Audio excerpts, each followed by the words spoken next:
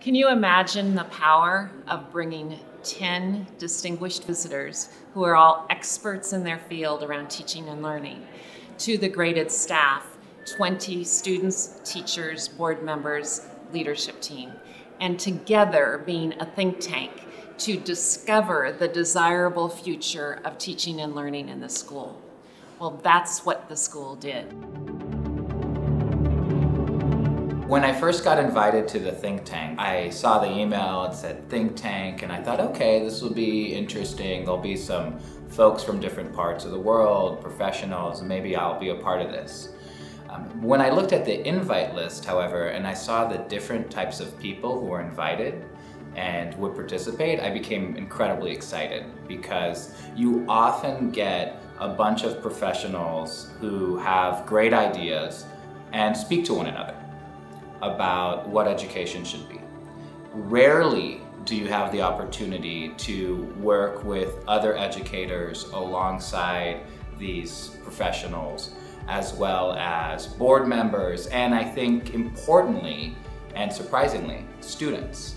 We've been giving this chance to not only relate our own personal experience as students, but really represent this major group of students, and this not only forces us to think about how we think the school could improve, knowing our peers, but also how maybe if we were in our peers' shoes or if our peers were in our shoes, what they would say and what they would personally feel. I have to say it was a huge relief to know that there were some students in the room because I feel like sometimes about 2 hours into a workshop, people think, oh, we should get some student voice going here. And so they have kept our conversations real. They have brought us back and said, hey, look, you're losing the plot here. You've gone off down a tangent. And only students can sometimes say that in a way that the adults have to listen. Good morning, my name is Marina. I'm a 9th grader, and I think that the think tank is really important for me because this is much larger than just me as a student. It's my friends in the hallway, the 4th graders that I tutor. It's about how students are going to learn now and how students are going to learn in the future and how we can make it a reality for everyone to be the best person that they can be and the best student and have the greatest potential that they can reach. To learn from students, to learn from faculty at Graded, to learn from one another and bring that together to co-construct an idea of what could be in the future was very exciting. So we thought there's no better way than bring some of the most diverse and talented thought leaders around the world from your different fields and perspectives. So each of you play a critical role, whether it be with inclusive purposes or competency-based learning, neuroscience to social emotional learning, to design thinking and technology. I'm here mostly because I think that Rich has put together a really good management team, teachers and administrators, and I think the idea as a board is to try to give him power so that we can attract the best teachers and the best administrators, so you guys feel empowered and you feel like you're making a difference. And then if you do that, you'll go back and work and be able to do better where you are, and we can become a magnet for training and bringing in the best people in the region. How will we do this? How will we start to streamline, find synergy, prioritize? If we get the what and the why right, the how comes in some ways. I mean, we have to train teachers in the how, we have to train ourselves in how to do it, but we have to know what it is we're doing. Without being completely experimental, we can be a change agent as an organization and a representative of this region and international education in general. So I hope we push to be, continue to be very courageous in that effort and in that way. You know, you can create wonderful learning experiences for children that are memorable, that stick, that are important, but do those learning experiences transfer to real life? How do you actually think about the world and bring the world into the classroom so that they're thinking about, you know, the real world issues that we're facing right now, and use that as a way to teach the core content in history and social science or science. It's really making education an authentic experience. It is not divorced from life, but actually is part of life. Education is a naturally creative profession, but it also has a lot of rules and structures. And some of those rules and structures can be positive, but they can also be limiting. And so when in schools, you know, what we try and do is find the awesome, incredible, creative pursuits that teachers already have, and then give them a process that invites them to make these slight behavioral changes, which can have profound and powerful impact. We were doing social studies, and we were from a sort of prescribed curriculum, and the outcomes that the curriculum was looking for was for the kids to gain an appreciation of shared space. And the kids felt very dissatisfied with our classroom library. So they said, we should redo our library. I said, great, that sounds like an amazing project to do together. So I collected models of pictures of great libraries around the world in classrooms and other places, and we studied them. We created a criteria list of what makes a really great library. And then over the next weeks, the kids did it. They took all of our shelving into the hallway and they sanded down every bookshelf and they repainted them. They brought in materials from home, fabrics and pillows. Some kids worked on regenring, and some kids said we need a book display with recommendations, and they had all of these things. And over the course of a month, they completely transformed this space, and they had sort of gotten an idea of what high quality looks like. They collaborated with one another. And then for the rest of the year, whenever anybody, a parent, another kid, another teacher visited our classroom, they would run to them and say, like, please come in. Can I show you our fabulous library? Nothing else mattered in the classroom at that point. It was this centerpiece library, and it was a really meaningful experience for all of us together. A culture of learning, particularly for the teachers, and then moving from the I do to the we do. And so how, as you're building this culture, how do you leverage and share knowledge between teachers from different levels of their experience as well? People learn very similarly, whether they're young or older. And I think that's a great place to start is thinking through how does this apply to kids, and then moving it even higher and applying these same concepts, all of those same words, to the faculty within schools. Huge. And then also, what does the graded teacher profile look like? What does that need to be developed into? What does he or she needs to consist of? And that gives clarity to our objective when it comes to student learning and teacher instruction. We were learning about the Napoleonic era and the satellite states. And I remember that my teacher, he sat on the middle and we surrounded him with tables and chairs. And we each had a paper representing each state, and he was the main member state. So we each gave our paper to him in the center, and he like crumpled everything together to show the influence that he would have on us, the satellite states. So I think that's the best way for me to learn. And so from that lesson, I remember telling them, no matter what it is, if you have a question about it, you have to question everything in life.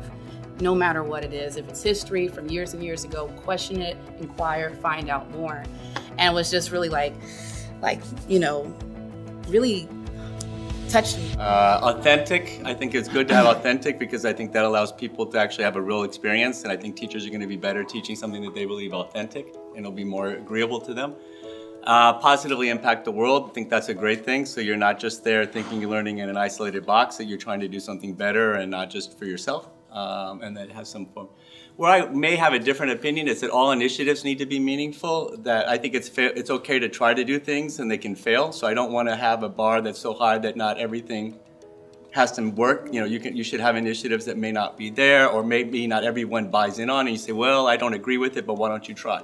So I believe a lot in trying and failing. A big thing we talked about was making sure that changes to the learning curriculum and teachers' responsibilities feel more evolutionary than revolutionary. So in a sense, helping teachers build upon previous changes rather than each time there's a new change having to break down the way they teach and rebuild it from a new perspective. It would be easier for teachers and for administrators to build upon previous changes. I like evolution and I like revolution, but I also like what I will call the baseline. Where is graded today? Where are we today?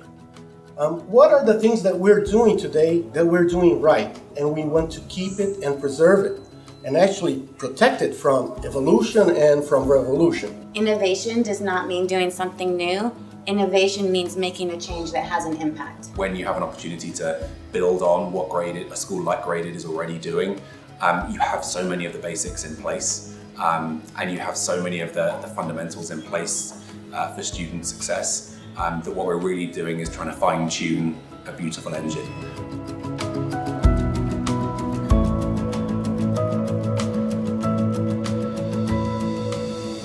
I think there's a couple of things that have happened big picture around the education movement. One is which I feel like cognitive science and our understanding of the brain has really begun to bring us together around how we teach and how we expect educators to work with young people. And we know that that starts with authentic relationships and connections. We know that that starts when students and teachers are engaged in opportunities and experiences that are real for them and that have real world application. How are we going to measure what our students are doing at graded and then after graded that really demonstrates a change in the way we're interacting with the world around us? We as a school, we as individual students, we as alumni of graded. And that's the big shift, really. It's really to create young people who are really competent in this new, very uncertain environment. There's a word that's been coined called VUCA, which is volatile, uncertain, complex, and ambiguous. That's the nature of our world. And so if we can create young people who can thrive within that kind of environment, those are the leaders of the future. I was impressed by the number of people who attended the panel discussion yesterday. And even like last night, there were a lot of supporters there. I think from a board perspective, what I've continued to hear is that, Rich, you and the team have really moved the board along in a positive way where they expect change. But one thing that I'm still unclear of is what are the non-negotiables? There's no following of sheep in our faculty. And that's true of our leadership team as well. And so we still have not come to consensus, I'll tell you, as a leadership team about all of this. We have divergent discussions constantly, and at some point that's healthy. But at some point we have to actually land and move forward in one voice. What I hear you saying is everyone's not going to be happy with the final outcome. But I can't imagine a more transparent and open process of gathering input and listening. So I would certainly hope that going forward you'd have a lot of support, and it would be one of those. How do we decide as a school what is the most important set of conceptual understandings and skills and even habits of heart in terms of dispositions and character qualities that we want every child to walk across the stage with and be able to use in their lived life? And it doesn't mean that we create all these cookie cutter kids, because that's the core. And then they'll have their own experience at graded, different teachers, different classes, different coaches. So when you meet these kids out in the world someday, you might look at them and go, how did you learn? Where did that come from? How did you learn that? And you went, well, I'm a graded graduate. That sort of thing. And it causes us to focus, to say this is important, and therefore everything, it's called backward planning, everything after that in a school is planned around that, right from the time they set foot on the campus. We don't want young people who are going to be bystanders in the world. We want them to be actual players and actors, and who have a passion and they want to think through and do things that are going to be for the common good. Marina created a speech in which her call to action was that her class, the class of 2022, should raise 2.2 million reais to endow in perpetuity a seat for a graded scholar, a scholarship student. And it was based on the premise that graded has a moral obligation to increase the socioeconomic diversity of our student body. And when Marina gave her speech for the first time, she not only moved others, but she was so moved by her own call that she was weeping. I mean, it was clearly something that she felt deeply, that it will always stay with her, and that in fact she continues to work on. We met about it a few weeks ago, that it's a project for her now. And so that for me was like, there's a student who takes her learning and makes it relevant and real, and it's about her life. What are these core ideas or core values that we have that we really are the most important to us, instead of just putting too many and overcharging us with it? Students are so different. When they come from diverse backgrounds, when they carry different nations, colors, languages, and then they find themselves in one place, it's a very difficult challenge. I think one point is to acknowledge that you don't create diversity on those conditions. Diversity already exists. When we design our curriculum to the edges, we meet the needs of all learners. So what strategies have traditionally been reserved for students who are struggling? How can we bring those into our gen ed classrooms rather than reserving them for learning support to meet the needs of all learners? On the create list, the thing that's most impactful to me that I think is really around learning science, metacognition. That kind of action happening intentionally and well trained by teachers and well demonstrated by students, that could happen effectively soon. What does it mean to walk across the stage at graded? Meta-learning, which is exactly the fact that you have a learning experience or you're engaging in a learning experience and you're asking yourself questions. There's this interior dialogue, thinking about your thinking. Why am I doing this? Is there a better way to learn this? What's the purpose of this? Does this task I have, is there anything in my prior knowledge that I can bring forth to that? Those are all questions a really effective learner needs to ask as they learn. That needs to be taught. That's part of, besides I'm a science teacher, homeostasis and chemistry, is that learning about their own learning. This is graded. This is our personality as a school, as a student body, and as a community. And these are the choices that we're going to make. And I don't think we will solve everything and create the new graded in these 2 days, but we will be able to have a focal point which can lead to, I think, a very strong and progressive direction. Isabella Peixoto Canada, Brianna